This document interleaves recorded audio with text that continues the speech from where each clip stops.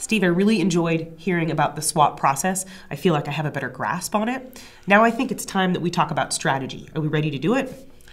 Yeah, we've got all the basics in place now, although it's a constant refreshment on the SWOT information.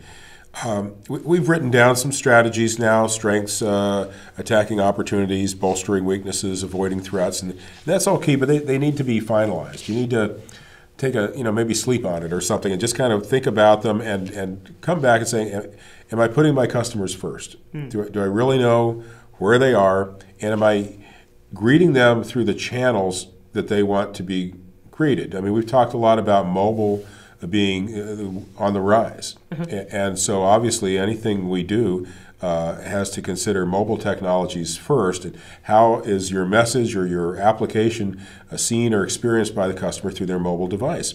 And how many ways can you get to people on their mobile devices? But that's not to forget about traditional media.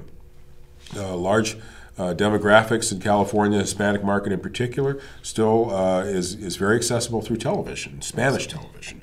And so you don't just automatically jump to social media, and we both know that. So when we finalize these strategies, we need to keep in mind where's the customer and what channels. It's tremendously important to look at all the channels, not just the new ones. The traditional tools are still valuable, still important. And of course, if we're focusing on what the customer's needs, desires, and where they in fact are, we're going to see the priorities of our communications on these individual channels will change. They may not be the channels that we want to use. It's not about what we want.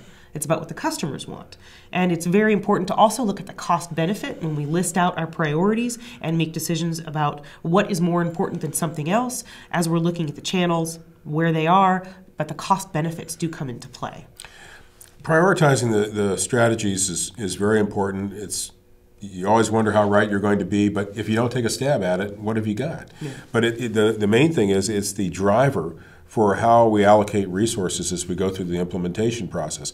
Pretty soon we're going to be making some difficult decisions about spending money, hiring people, how many hours per day, and our expectations and our return on investment is going to flow from those decisions. So the priorities we set now are key.